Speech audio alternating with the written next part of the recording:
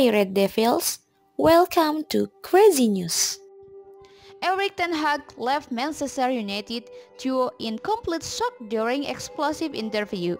Erik Ten Hag stunned Manchester United hierarchy in no-holds-barred interview in which he demanded an overhaul behind the scenes before committing to the club. The Dutchman is believed to have verbally agreed a 3-year contract with the Red Devils, with the option of fourth top will not be officially announced until after the Dutch Cup final, with United keen to avoid disturbing Ajax season.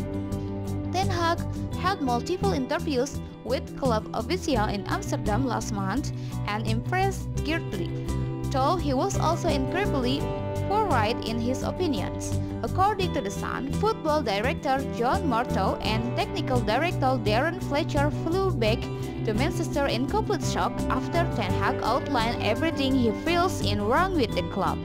In a brutal dressing down of how the club is run, Ten Hag ripped United set apart with the majority of his ire aimed at the club's scouting and recruitment policy.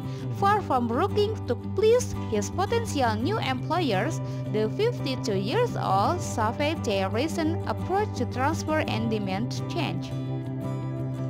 There had been reports that Ten Hag was demanding full control over all dealing at United, but he still intends to be a coach first and foremost and was simply outlining the mistakes he felt had been made over the past decade, and which he wants to avoid repeating.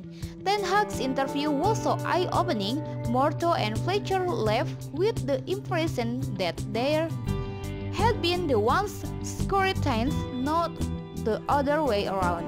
After mulling over the Dutchman's comment, United's hierarchy ultimately decided that his patient vision for the club and frank assessment of their shortcomings was exactly what was required to turn things around at Old Trafford.